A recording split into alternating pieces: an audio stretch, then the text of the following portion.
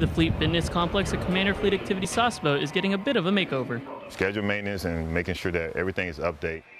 Some of the renovations include safer flooring, new equipment, and an improved locker room.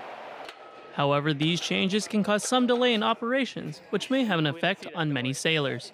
Whenever I'm having hard times at work, I'm having hard times at home, whatever it is, the gym is always my go-to place. Which leaves gym goers with two options.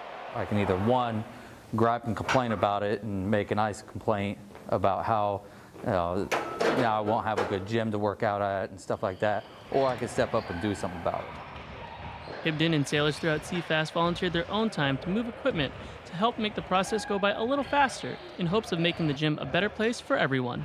We want to make sure that our gym look really good for those people that when they come here, they won't be like, oh, this is like the worst gym in the world. When they look at it, they'll be like, okay, we really like and we enjoy being at the Fleet Fitness Center in Sasebo. The gym is scheduled to open within the next week. Petty Officer Gabriel Kotico, Fleet Activities, Sasebo.